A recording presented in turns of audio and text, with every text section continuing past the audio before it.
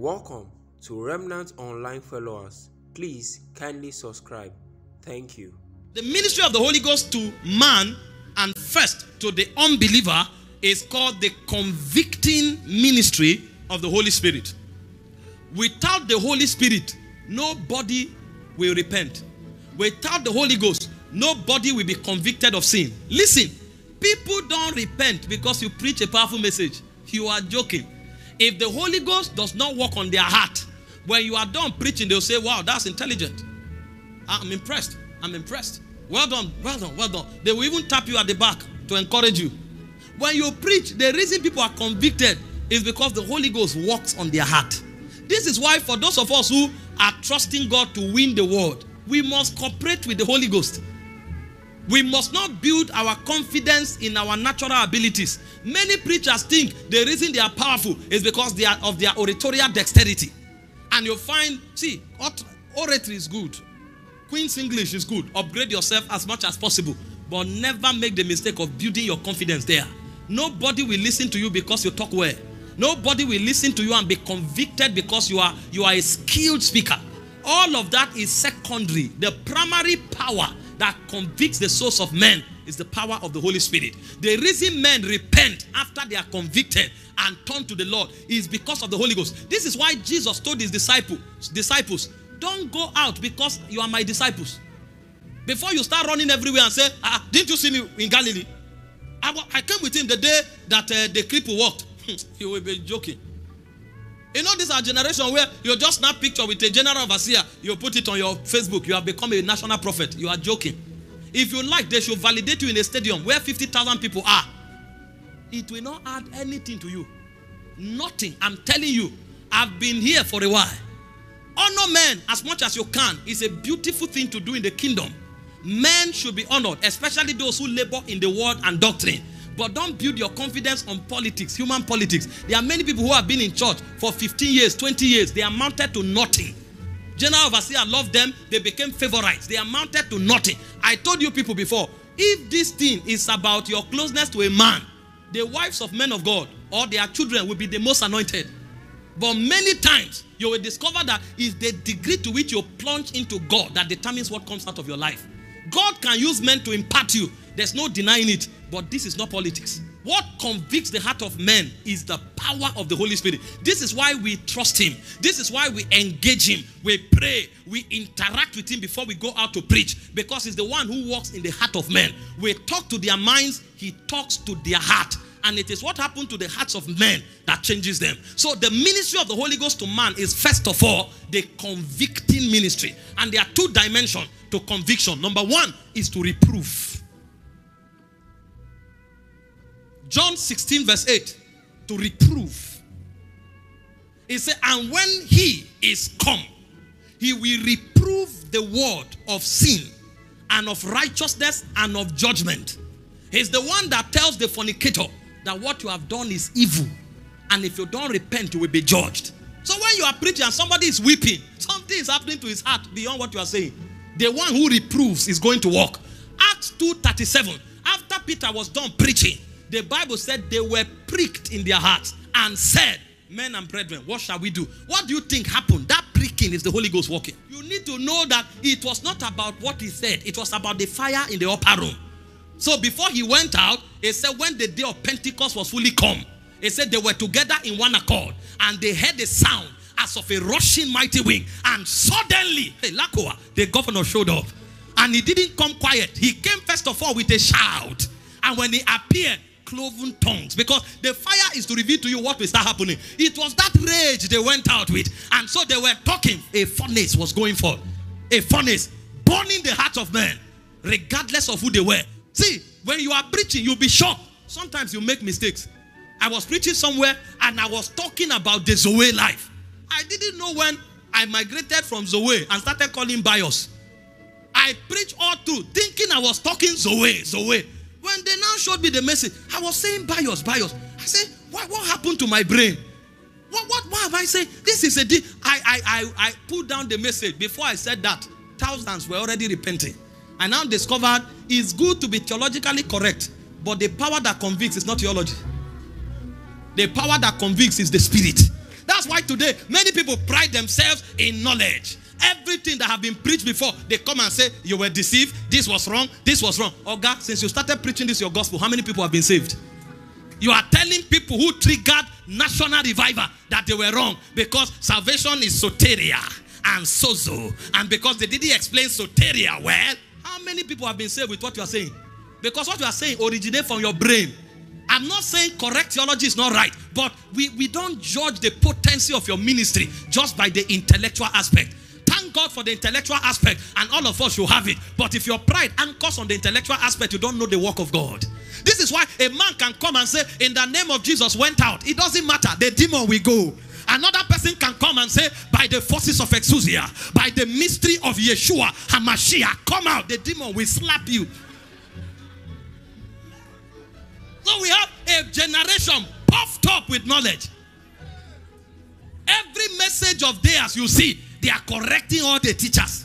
This thing you said is wrong. It's because of this. Look at this scripture. And when you hear it, it's arrogance. It's pride. It's competition. It's bitterness. So the character of Christ is not even there. I know there are times when the Spirit can move you judgmentally. It happens to me once in a while. I went to a nation somewhere and I judged the prophet. But it's not a lifestyle. I'd rather teach people Christ for them to grow. Ministry is not about saying who is right or wrong, or what is right or wrong. At the level of a teacher, we can do it. But even if we do it, it must be in love. It must be seasoned with grace, so that those who hear us will be edified. The reason we hear and fight originate is because the witness of the Spirit is not there. And that's why after all our argument, there's no revival. But there's a man called Jonathan Edwards. He stood somewhere and read a message. He didn't preach it. He read it. And when he read it, a whole city went on fire with revival. A whole city. By reading a message. A man was called Charles Finney. He showed up. My goodness. When he was done preaching, people wept for months. Beer parlors shut down. He didn't tell them to stop. The fire that came out of his soul was too intense for the culture to remain the way it was. We don't know the Holy Ghost. We are full of theological knowledge and he has puffed our minds. And that's why we argue. And all we are doing is to have views online. And when secondary school students who are not mature in God come to we think we are making impact. There's nothing wrong in establishing the right doctrine, but the truth must be spoken in love. The truth must be seasoned with grace. Truth must be communicated with meekness and the spirit of brokenness. It must be communicated from the standpoint of the burdens of the Spirit. And when we get it right, the proof that we are right is that a generation will be convicted. Every time there was revival, men came with the rod of judgment. But you could see the finger of God. But you see, the Holy Ghost is the one who convicts. The Holy Ghost is the one who provokes repentance from the heart of man. And so please, don't build your ministry on your intellectual capacity. Don't build your ministry on your oratorial power. Build your ministry on your intimacy with the Holy Spirit. Because if it doesn't touch the heart of men, at best, they'll become your fans. They will clap and be excited at your intelligence. But the criminal will remain a criminal. The drunk will remain a drunk. The false prophet will remain a false prophet. The proud apostle will remain a proud apostle. The liar will remain a liar. And nothing will change in their lives. It convicts. And its conviction is reproof and repentance. In fact, men will not see their depravity except as the Holy Ghost shows them. Ask yourself now, if you want to go and preach to Elon Musk, or you want to preach to Mark Zuckerberg, which message will you preach? Of course, you know, God will bless you, it's not inside. You know that one. You know, you need to break altars. You know that one is not there. You know already. So, some of us here, 99% of our messages already is off. The only thing you can tell him is, Jesus is the Son of God. He loves you and he died for your sins. Believe in him and have eternal life. That's the weak message you will preach. But what will make that message powerful is that beyond what you have said, the Holy Ghost will enter his heart. It will enter his heart. And so most of the things we do is because we don't trust the Holy Ghost. And we don't trust him because we don't know him. It's easy when you meet illiterates to start talking some deep things.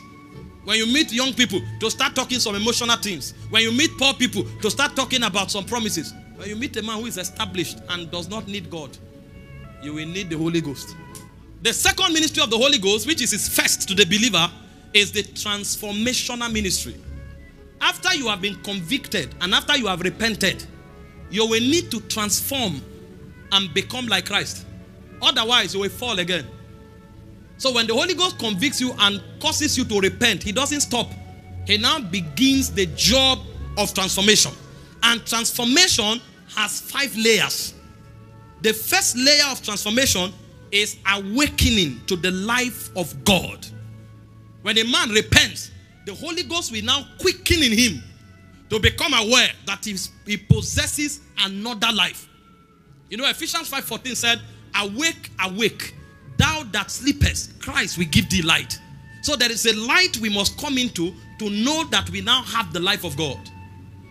1 Corinthians 2:14, see the way the Bible puts it.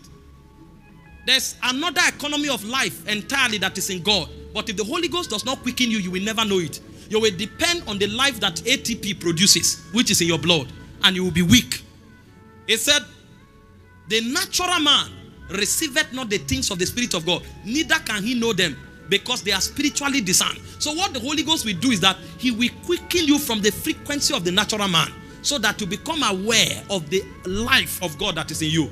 Romans chapter 6, from verse 4 to verse 5. See the way the Bible puts it. It says we are buried with him in baptism into death, that as Christ was raised from the dead by the glory of the Father, is the Holy Ghost that brought Christ into the new realm of life. It says you also should walk in the newness of life. There are many people who are born again, but they are not walking in the power of eternal life. They are not walking in the realm of the resurrected life, the life that knows no defeat. The first thing the Holy Ghost will do is to give you the consciousness that you are no longer in the realm of death, that you have been brought into the realm of victory. This is why you will notice suddenly that there is a form of assurance you now have in God. You may not be able to explain it, but somehow you know you can't fail. Somehow you know you can't die of sickness. Somehow you know evil cannot happen to you. Because all of those things are possibility in the new realms of life. But it is the ministry of the Holy Ghost that brings you there. Maybe you have not stood in places where you don't qualify. I've been there many times. I've been there many times. The first time I was invited to preach in the redemption camp, suddenly I just discovered that my revelation is not enough. What's happening? I've read this Bible very well. I know what I'm preaching. I've seen evidence. See, there are places you will go to, the atmosphere will choke you. They wait because of the testimony of God that is there. Your humanity will rise up. I went to the bathroom. They thought I went to ease myself. Holy Ghost help me. Makete, Ruaka, Parusa, Vakata, Barata. And Oga was watching. What will I preach here? Lord, let me not make any mistake. Helemetu akafakuta, bakate bakato. After a while, he stood up. He stood up. I felt him stood up. What? When I came out of that bathroom, I came like a cherubim. Oh, you will see boldness that cannot be bought. You will see boldness. Mateke Surah. When you are talking as if you wrote the Bible. The audacity of the Spirit. That's where men like Paul stood. Concerning virgins, I have no commandment from the Lord. But as a man who is found trustworthy, I speak on this matter. How can you talk like that? Except the Ancient of Days is whispering from your spirit. That's why I told you, forget politics. Forget politics. I sat on my own in my house.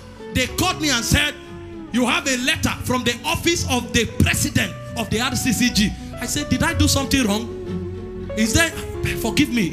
What should I do? They said, don't worry. There's a crusade. We want you to be guest speaker. Are you joking? Who spoke to them about me? I have nobody on earth to speak for me there. I have nobody. I don't qualify to go there. God's servant, the patriarch, flew all the way to Benin to sit down for me to come and preach. What connection can make it happen? I cannot preach for his grandsons. I don't have the pedigree to preach for his grandson, let alone his sons. To even see his grandsons is a privilege for them to impart me. And all of a sudden, God went to the pinnacle and said, come and preach. And God's servant sat down and was listening. There are things you can't do for yourself. That's why you have an advocate. See, when you are going for that interview, call on your advocate. When you are in that crisis, call on your advocate. For that court case, call on your advocate. See, men fail. The Bible says, woe unto him that puts his trust in the arm of flesh. I've learned this. The people I trust the most have betrayed me. Places where I serve with all my heart have been betrayed. And if it was in their powers, they would have destroyed me. But God said no. Mercy prevails over judgment. There's one that speaks on your behalf to your generation. So as you begin to engage the Holy Ghost, you will discover that you become more conscious of the life of God. And that life brings victory.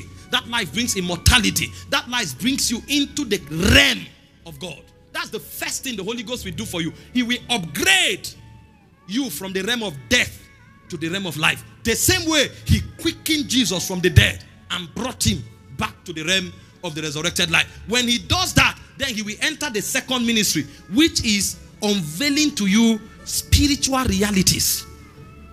The Holy Ghost will now make you become aware that all you have is not car. All you have is not the money in your bank. You have much more. For some of you, the Holy Ghost will show you that you are a prophet to the nation. And it begins to give you visions of you preaching in stadia across the world. For some of you, God will give you revelation how that you will prosper and become very great. For some of you, God will give you revelation of how you will become sorted after in your generation. All of those things the Holy Ghost does is to woo you. In fact, when you are a young believer, you will notice that anything you do will work. Have you been there before? The week you gave your heart to Christ, you went somewhere, they say somebody was deaf. You say, open. The ear opens. You now say, wait, there's healing in my life. There's healing. He's opening you up that you have something in God that you were not aware of. You go somewhere, they say, they don't have food. You say, don't worry. Before tomorrow, God will do something. As you are reaching your house, they call you. They say, man of God, God, somebody just came here and blessed us. If I talk, he walks. This thing, I carry something. Okay, if that is the case, let's check more. You now start fasting. You now start praying. What he's doing is to draw you into God. That's how transformation begins. One of my friends is looking at me now laughing.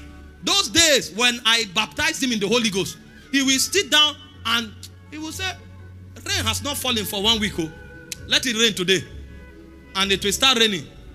I asked him 2 weeks ago and said, that your rainmaker power, do you still have it? He said, Kai, my brother, the thing no day again. But we did. We go bring them back. See, the Holy Ghost is showing you this is your reality. By the time you now accept that you have it, he will now bring you to the school of process. And you need to mature to walk in it. But the first thing he will do is that he will open your eyes to see that those things are there. That's the second protocol of transformation. The third protocol of transformation is that he will now begin to renew your mind. Because although you are seeing dimensions of God, but you are still locked into the culture of your father. So you find some believers, they still believe in New Yam Festival. They still believe that where we come from, men don't help women. They still believe that where we come from, you know those funny cultures that demons taught our ancestors, they are still working with it. So the Holy Ghost, after showing you your possibilities in God, he will pause it and then begin to renew you. For you to start thinking the Bible.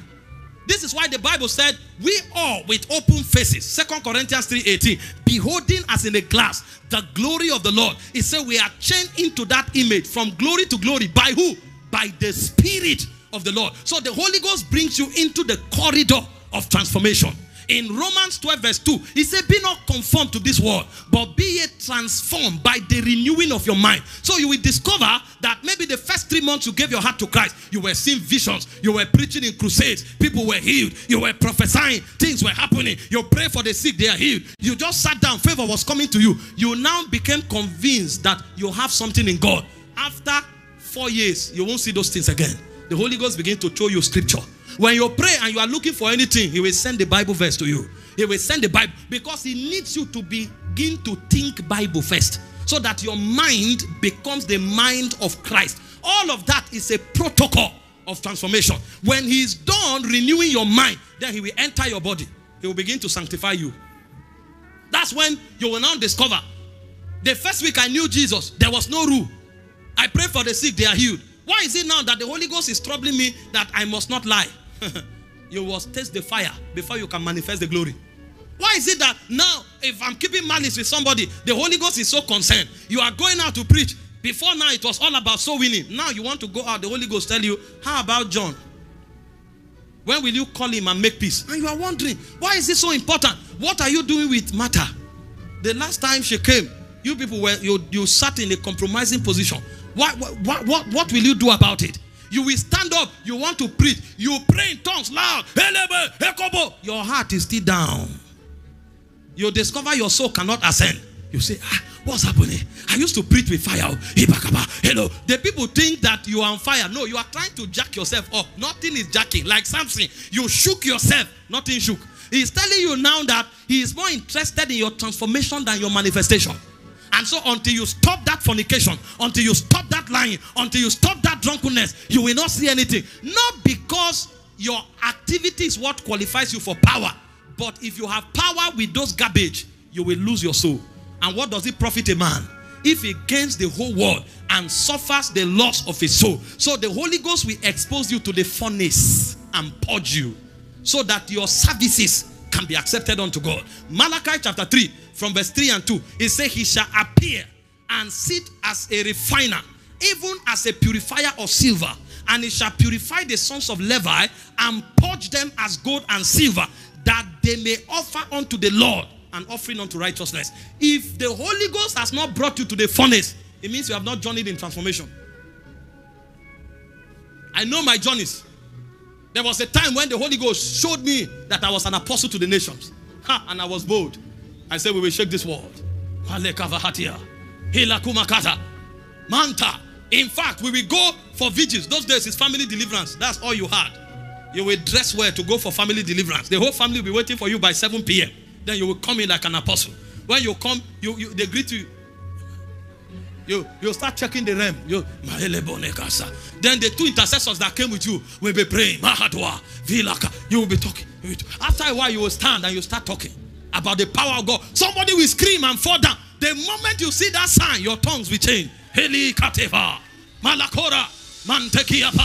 God sent me here because the deliverance of this family is tonight. For weeping may endure for the night, joy cometh in the morning. Our light afflictions are but for a moment, they work for us and exceed.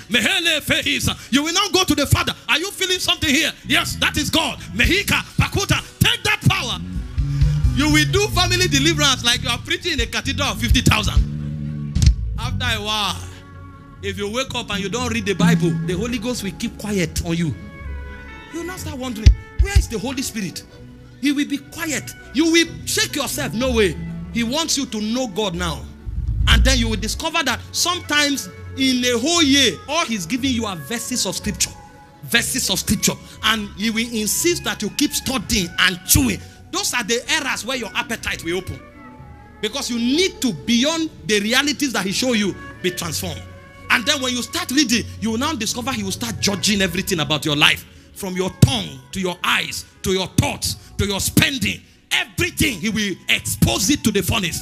And if you yield and allow him purge you, then you know that your transformation is about to come to the final stage. If he begins to purge you, then it brings you to the last phase of transformation, which is mortification. And what it does in mortification is that those appetites, it will remove them from you. It's like a surgical operation. I told you, there was a time that I love Star Lagabea. Mako Parahas. When it's chilled, we used to call it mortuary standard. You carry it and my God, even you will start sweating like the bottle. Makitas, Melakados. There's nothing that can quench your taste until you go down with that bottle. Now, if you give me, I can't drink it. It's bitter. So I'm not talking discipline. I'm talking mortification. Something, a surgery has taken place. There was a time when we were custodians of the record of football. They used to call me Skywide. Because Tommy Smith, which was one of the best analysts on ESPN, when he finished analyzing a match, he said, this is Tommy Smith worldwide. So in the studio where we watch ball, because we were custodians of record, they now said, since you can't be worldwide, you are Skywide. And I bought the record of Skywide because the way we did it in that hall is that if somebody else topples you in record, they will dethrone you. I I dethroned a Liverpool fan. They used to call him 50. He was the skywide. I showed up. When we are talking about matches, we go to 1985 and begin to show you the record of the tournament first and the head-to-head record. And you know, those days there was no internet. So we go to cafe and print and read. I used to have records in my house. We read them for the day of match. So when you are coming with record. And when the match is about to start, you start quoting some dates and the things that happen. So a day came, they stood up in the hall and said, from today, they have dethroned 50. Mike, you are now the new skywide. And I maintained that record until I stopped watching football. You couldn't take it. But when we came to mortification, the Holy Ghost choked that appetite and killed it. I go to the football match. I sat down. I was dozing off. I lost interest. I go. I'm sleeping. They win. They don't win. It didn't matter anymore. And I check what is going on. Mortification. He's deadening the appetite. He's killing it. Romans chapter 8, verse 13. The Bible told us that as the final ministry of transformation. It said, and Romans 8:13, if we live after the flesh, we shall die. But if we, through the Spirit, mortify the deeds of the flesh, then we shall live. So it's by the Spirit the appetites die. See, don't struggle with rules and regulations. They don't work. You already know here that the power that keeps you in sin is called the law of the spirit of death. So the law of the spirit of life is what will deliver you. And the way that law works is that it kills the appetite. It is when the Holy Ghost kills the appetite that it can now begin to grow you in the ways of light. And so you start migrating towards transfiguration. But you see, you must first of all be wooed so that you are crucified. That's the ministry of the cross, where the Holy Ghost kills in order to make alive. Because if it doesn't carry you through the valley of mortification, all your manifestation will have a harvest for the devil. Because when you manifest, it will be pride. And the devil will have a harvest. You will corrupt the sacred operations of God. So the Holy Ghost will insist that transformation will not end until you carry your cross and follow him. It's mortification. How many of you have experienced these things that I'm sharing? You have experienced where you became more aware of the life of God. You became aware of your calling. You just discovered you are special because of what God is showing you. There are times when for 6 months, every night you're having visions. Sometimes you're having encounters. Angels will come to your room. What did I do to deserve angelic visitation? You now tell your friends, an angel came yesterday. They will say, really? All of that is a wooing process. That's why it's been long you saw one. Now you need to learn the word of God and grow. You are still waiting for the angels. They won't come. They will wait for you to go now. Because they came to invite you. Now you have to go. I was in the spirit on the Lord's day. I was in the isle called Patmos. And I was in the spirit of the Lord's day. And as I turned, I heard a sound. And the moment he turned, he was in the heavens. He began to see. They come to woo you so that you can go to journey with them. In John 16:13, it says, I have many things to tell you, but you can't receive it. How be it when the spirit of truth is come? And who is the spirit of truth? John 14:16. He is the allos parakletos. He's the helper. And that word help has 7 synonyms. Number 1 is comforter. That's why sometimes everybody neglects you, but you don't feel it. Because the comfort they are supposed to bring to you, the Holy Ghost replaces it. See, this is why a believer becomes like Mount Zion that cannot be moved. They ganged up against you, they cut off from you, and think you will go into depression. We don't go into depression. Even in Patmos, the island of death, we remain in the spirit. There is a succor. He ventilates your soul so that nothing can break you. When a Christian doesn't know the Holy Ghost, he will suffer depression. Did you not read what Jesus said? In this world, you will have tribulation. He said, be of good cheer. I've overcome the world. Sometimes people call you to sympathize with you. We see the warfare you are going through. You don't even feel it. Because every vacuum that should have brought loneliness, every vacuum that should have brought fear, the helper filled it up. This is why you need the Holy Ghost. Otherwise, the vicissitude of life is too numerous. You will crash. Your way will be up and down, but the path of the just man, the Bible said, is as a shining light. It shines brighter and brighter. Sir, what we preach here is not an act. Ask those who know me, nothing breaks me. I'm like Mount Zion that cannot be moved. There are many things I don't pray about, because so long as I'm talking to the Holy Ghost, he ventilates my spirit. So the things that should break me, he covers for them. He is my burden bearer. That's the ministry of the helper. He succors you from inside. in a way that even you cannot understand. Many things come against you that should break you, but you have a helper. You have a comforter. And then he's also your counselor. That's the meaning of helper. When you come to a place where your pedigree cannot qualify you, then you hear whispers, echoes of eternity. He said when you are in the wrong way, you will hear a voice behind you telling you this is the way to go. Those are echoes. It's available to those who carry the Spirit. That's why the Bible said that light is the true light that lighted every man. There is an illumination that comes from our inside. Job said, as I was in the days of my youth, when the secrets of God was upon my tabernacle, he said, by light I walk through darkness. We are not stranded. We know what to do. There is a precision that the Holy Ghost brings you into. Not because you are smart, not because you are experienced, but because the step of the just man is ordered by the Lord. He orders our step. It's not given to man that walketh to order his step, but there is a spirit in man. The inspiration of the Almighty giveth him understanding. We know more than our teachers, not because of what we read, but because an ancient spirit dwells on our inside. And what does he do? He cries, Abba, Father, Abba, Father, Abba, Father. This is why I cannot err. Sir, I know what to do. The Bible spoke about Jesus, that even him knew. He knew what to do. People look at you, they think you'll be confused. Precision. Even the ones you do without thinking are correct, because you are manipulated. It's your counselor. He said when they call you to speak, don't meditate what you will say. Go there, open your mouth, I will feel it. You have a counselor. This is why you need to know the person is the one that whispers to you in the midst of confusion.